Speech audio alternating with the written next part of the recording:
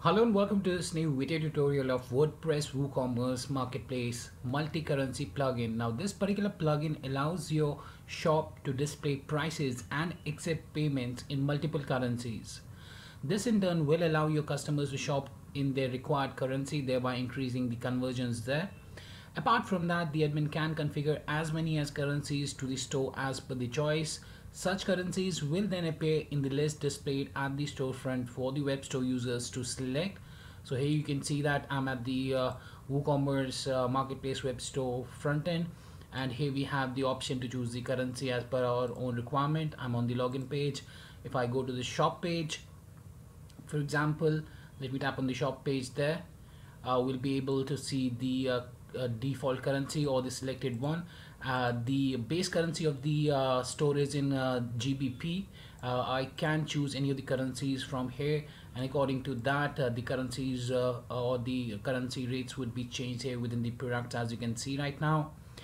Now the users can select the currencies in which they would like to see the prices, as well as can complete the transactions in the selected currency. So the currency that I've selected from here, according to that the prices of the products would get changed here.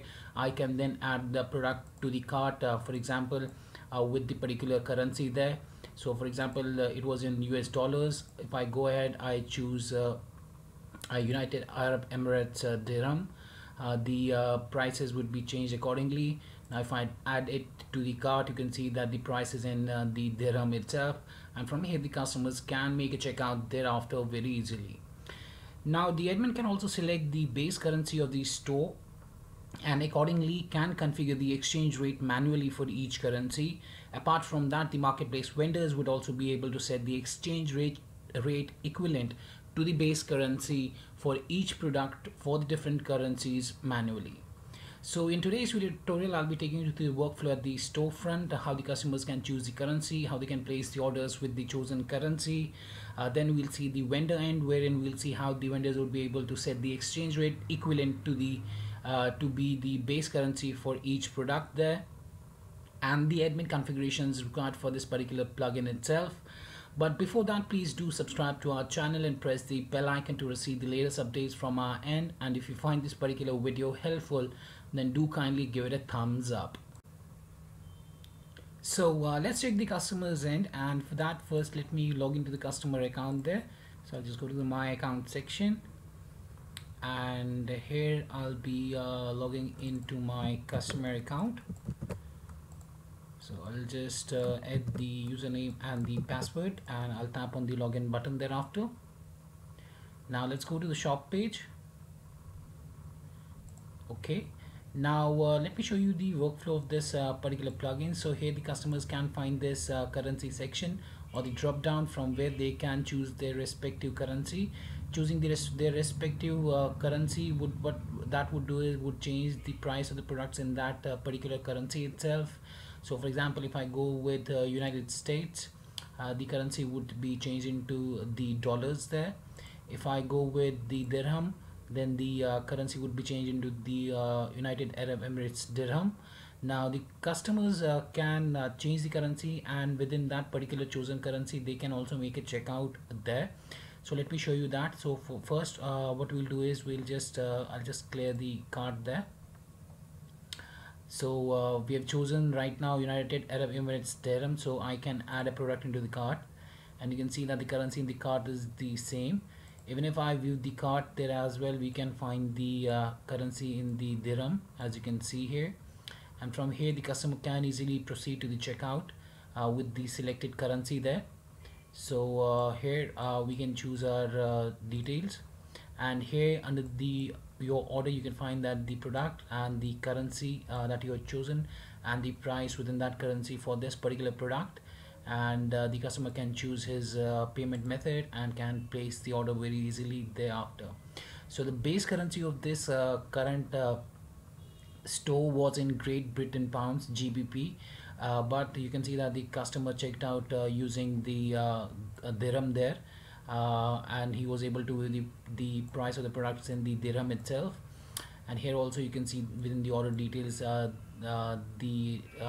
prices in dirhams itself.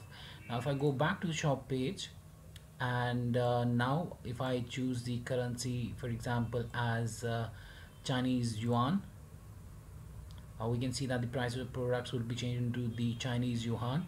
Now we can add a product into the cart, and you can see within the cart as well we have the currency, that's the Chinese yuan, and we can now make a checkout thereafter. And here under the order section you can see the Chinese yuan currency, and we can place the order using the Chinese yuan currency as well. So whatever currency that you have chosen, the product price would be changing into that currency, and the chosen currency, the customers can make use of the chosen currency to make a checkout as well, and can pay in that particular currency itself. Now if I go to my account section and my orders, you'll see that I have placed different orders, and for each orders the currency is different. Here we have the Chinese yuan, here we have the United Arab Emirates dirham, here we have the Indian rupee, here we have the Great Britain pound, rupee, Great Britain pound. So that's how this particular plugin, that's the WooCommerce multimedia marketplace multi-currency plugin basically works. Now this was the customer's end, and let me log out of the customer account here. Now I'll be taking you to the vendor's end, and I'll show you how the vendors would be able to set the multi-currency under their own account panel for each of their products there, and how they can view the currency rates added by the marketplace admin himself. So for that I'll be logging into the account panel of the vendor first. So let's log into the vendor account panel. So as soon as I've logged into my vendor panel here, because the currency was in Chinese yuan, so it's showing Chinese yuan here. But on the left hand side here under the marketplace dashboard, you will find the multi-currency option. Now if you go to the multi-currency option here, you can see the store's main currency is GBP, and here are the currency rates and the currencies that have been added by the admin, like Indian rupee, US dollar, dirham, yuan, Canadian dollars, euro, Japanese yen, and the Sri Lankan rupee. And here you can see the rate for each or what we say as the exchange rate for each of these currencies as well. Now how the admin or how the vendors would be able to set the exchange currency for their products. So for that they need to navigate to the product section, and here the vendor will find the complete list of products that he has under his own account panel. Now let's edit the product here. So initially you can see that here, because the store's base currency is in the Great Britain pounds, so here the regular price is $10. So the if we check this particular product at the storefront in Great Britain pounds, the price of this product would be in 10 GBP. I'll just show you that in a while from now. So to set the multi-currency exchange rates for the product, you'll have to navigate to after editing the product, you have to navigate to the multi-currency tab in the last. So you'll have to tap on that, and whichever currencies the admin has added from the backend, those would be visible here. As you can see, all of those are visible here, and here you can find the store's main currency, what current main currency or the base currency is there for the store there that the admin has set up.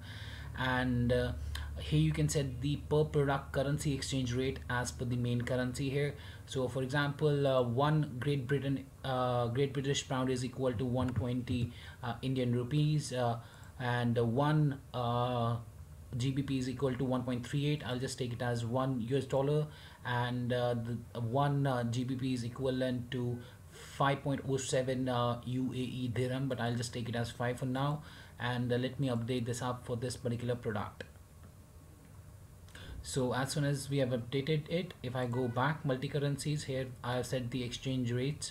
Now you can see the actual product price in GBP is 10 GBP, Great British pounds there. Now if I go to the product on the storefront there, let's go to the storefront.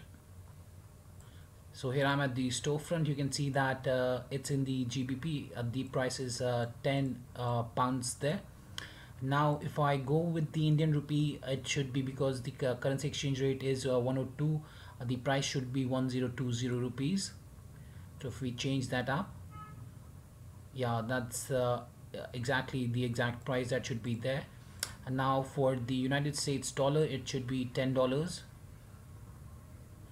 And if I choose United Arab Emirates dirham, it should be 50, because the base price is 10 pounds there, and the currency rate is 5. So the price in the dirhams should be 50. In United States dollar, it should be 10, because the exchange rate is $1 for 1 GBP. I've taken that. And for the Indian rupee, it is 1200, because I've taken 120 as the exchange rate there. Okay, so that's how this particular plugin works, and that's how the sellers can go to each of their respective products and can set the exchange rates by navigating to the multi-currency section there. So you can see that we had set it as 120, so that's it. That's why it was 1200 rupees here in the currency for the Indian rupee. Now let me take you to the admin backend panel, and let's see what different configuration settings are there for this particular plugin. So let me go ahead and let me log out from here, and I'll be just going back to the admin login section there. So I'll be logging into the admin backend panel. So after the successful installation of the WooCommerce Marketplace Multicurrency plugin, you will find the Marketplace Multicurrency option, and here on the side panel, and under that we have the configuration settings. One is the general settings and the currency options. So you can enable the multi-currency status by choosing an enabled option here. Otherwise you can choose it to be disabled if you want to disable this particular functionality. That brings up this particular pop-up here for selecting the different currencies there for the customers. Then to add a currency, you can tap here on the add currency button. I've already added different currencies here, like Indian rupee, United States dollar.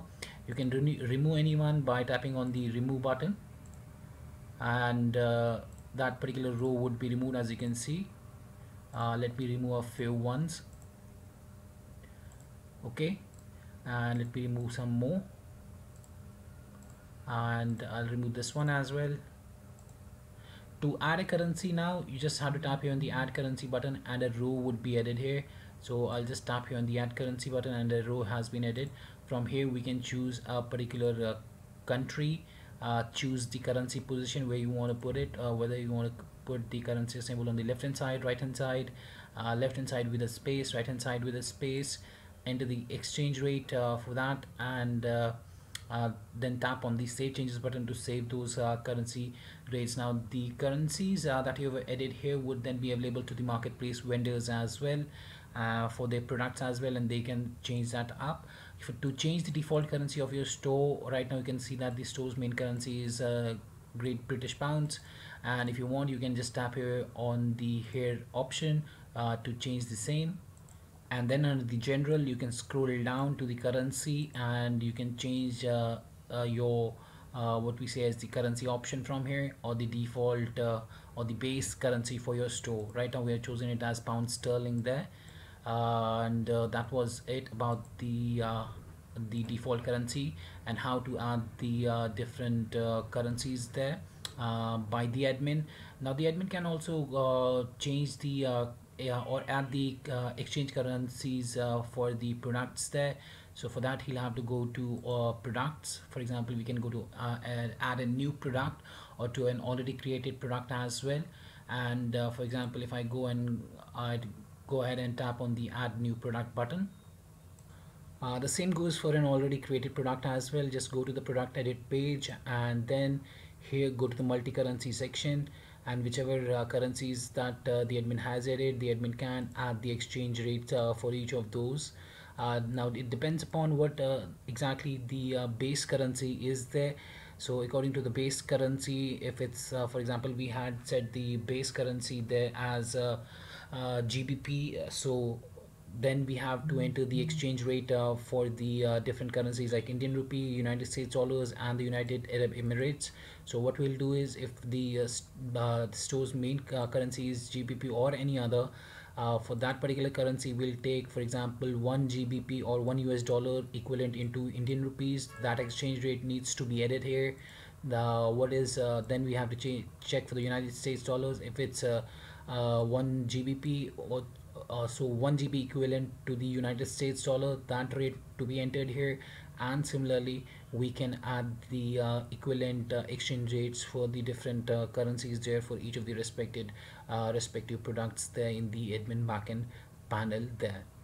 Also kindly note that if the admin changes the currency rates for a particular currency, then an email would be sent out to the marketplace vendor, and the same goes with the admin as well. If the marketplace vendor changes an exchange rate for a particular currency, then an email is sent out to the admin as well. So that was the workflow of this particular plugin there, and I hope it helped you out in understanding the workflow of the plugin itself. That's the WooCommerce Multi-Vendor Marketplace multi-currency plugin. If you still have any questions, queries, suggestions or requirements, then kindly do reach back to us at support@webkul.com, or you can raise a ticket at webkul.uvidis.com. Apart from that, if you find this particular video helpful, then do kindly give it a thumbs up. And lastly, thanks for watching this particular video and have a great day ahead.